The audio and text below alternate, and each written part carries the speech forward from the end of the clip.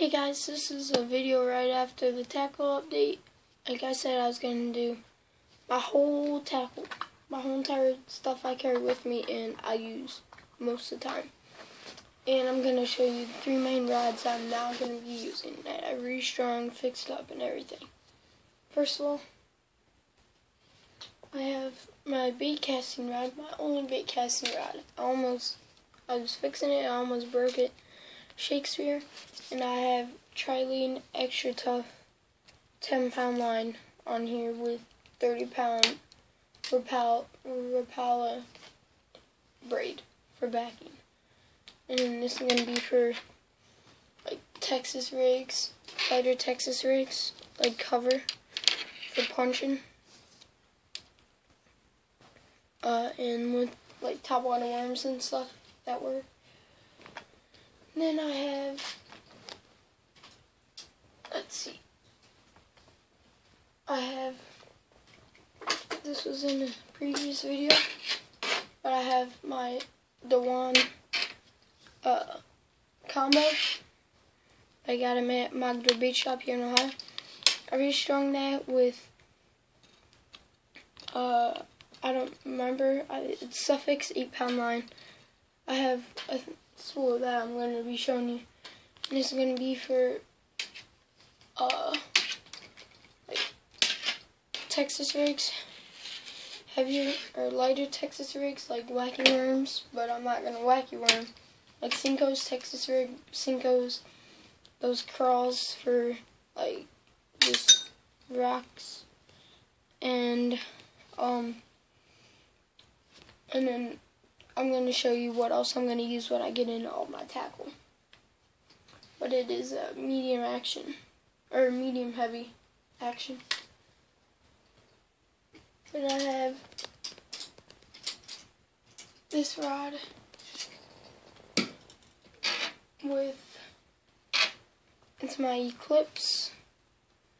It's my South Bend Eclipse fiberglass body rod. It's supposed to be a catfish rod, but it's got enough backbone to use for, well, it's got 12-pound line, that Trilene Extra Smooth casting with that 30-pound backing, and it's medium action 6'6", 2-piece, and then the reel is a good reel. I'm going to use this for lures that catch bigger fish, such as, and ones that catch lots of fish, because I like to muscle them in. I can muscle them in with this line. Like wacky worms, I'll actually wacky rig them. Frogs, spinner baits, jigs, big crankbaits, top waters, those crawls for heavier punching. And those are my three main rods I'm going to be using for bass fishing, in my kayak or in the boat, or shore fishing. My bait caster sort of broke when I was trying to fix it, but it still works. It's still a bait caster, sort of. So now let's get into the actual tackle. First of all, I'm starting off with hard baits, like crankbaits, little hard baits for bluegill, little like crickets and like top water. And the stuff I did in the update, you guys have already seen it, is going to be in here too. So, first of all, gosh darn it. First of all, I got this Rapala 4-inch with the diving thing on it. 2 hooks, excellent bait, 4 to 6 feet. That's good bait. I don't really use them much because I use like wacky worms more. And this is that other jointed bait I was talking about in the other video. Curry belly blackback. 5 to 8 feet, 2 trebles. I replaced all the hooks on these except for that other Rapala. With this popper, I didn't have to replace hooks because I didn't want to because of that. But this is a mini hula popper, 2.5 inch. this is going to go on my rod with 8-pound test, and these two will either go on the 8 or the 12-pound test depending on cover and fish I'm catching. Probably 8 because I can cast them farther. This is going to go on 8-pound line. It catches big fish, but it's going to be fun running this big fish with 8-pound line. So I've gotten a lot of fish on this. Down at the little pond I did a frog fishing video on. It's got an 8-pound leader, so it swims better. And yeah, and then see that's like a fly. You know those little flies you use for fly fishing? It's like that, so you can catch bluegill on that. I've actually caught bluegill on that popper. Just popping it and then let it sit, and then it'll come up and just bite that back. I have this little red crankbait thing. It's caught some fish on it. Actually, when they blew up, schooling fish, when they blow up on shad, toss it in there and just make it go under about an inch or so, and you'll bite that. That's going to go on 8-pound test. And then this big crankbait, I replaced that back hook because it got rusted from another crankbait. And that from this hook is bigger, and it came off of this. So, and that's ripped. It's got 12-pound leader, so it's going on my rod with 12-pound line. And I've caught some fish on it. I caught one down at Lake Erie on the shore. He missed it, flew it right up on the rocks. He missed it, threw it right back out there, and came back and nailed it. And then I have this, and this came with that popper, and I don't remember what else came with it. But it's a little crawdad bait. Look how small it is compared to my finger.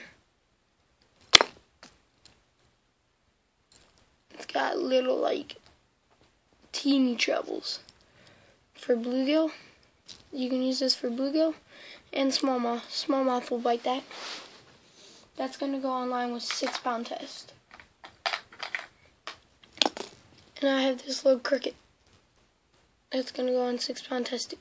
I got to find another hook to go on that. But it's got a back hook. So. Then I have, for those of you who haven't seen the tackle update yet, here's this Rapala. It's a 5 or 6 inch. 3 hooks. I gotta change the hooks on this because these hooks are crappy. And they don't have any split rings in them. So I'm gonna replace that 12-pound leader. And it's either gonna go on my rod with 12-pound or 8-pound test, depending on how easy it is to walk the dog. So, yeah. Just that. If I can cast it with the 12-pound line, I'll cast it with the 12-pound line. But if I can't, then oh well. And I have this little thing. It's like a torpedo. I'm going to use it to walk the dog. 12-pound leader. I already replaced the hooks on it.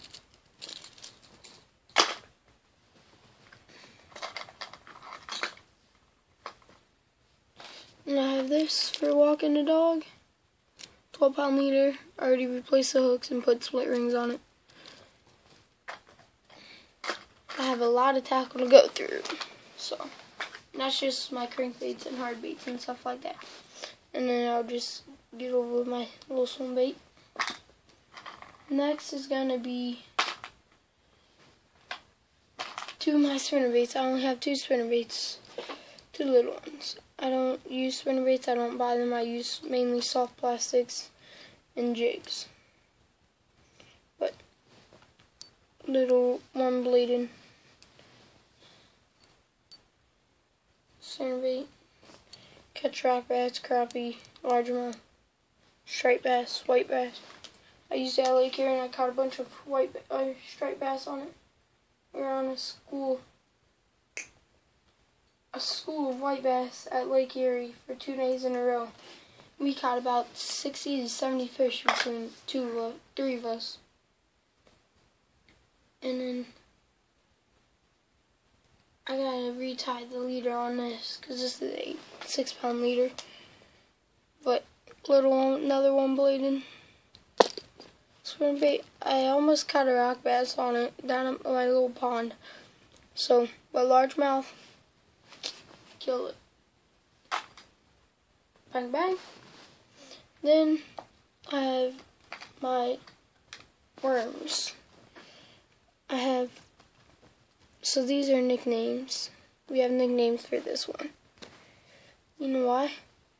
We name it Big Red. Because we've caught a friggin' 8-pound largemouth on this stuff. Except that I missed a 13-pounder largemouth on that. Sick, dude. Now I have a weedless Big Purple with only 2 hooks. Big Red has 3 hooks. And it's got a 12-pound leader. So, now I have a Big Black weedless. Big Black. Yeah, Big Black, that's right. 12-pound leader, 2 hooks. And then I have this frog. Someone gave it to me. It's the Pad Crasher Jr. Then I have 3 jigs, but I only have 2 right now for this video. So I have this little flipping jig with a little worm on it. I trimmed the weed guard down. So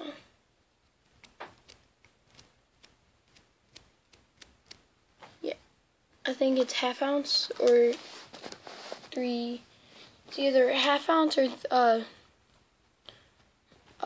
or 3/16 or 1/2 ounce. So, and I have this. I trimmed the weed guard all the way down. It's got a little green pumpkin crawl on it. Little jig. Not bad. And I had another one my stepdad gave me that I caught a 2-pounder on. Didn't even know I had one. And this is a 3/16 ounce. I know that for a fact. And you can see that the weed guard's completely trimmed down. And that's all my tackle, actually. I thought I had more, but I actually don't. But I'm gonna be going fishing. I think later today I'm gonna be going. I might bring the tablet and make a video, or just not make a video at the pond because I'm not allowed to be there. But I go there anyways. So thanks for watching. I'll catch you guys in the next video. I don't know what it's gonna be. I really don't. So I'll see you guys in the next video.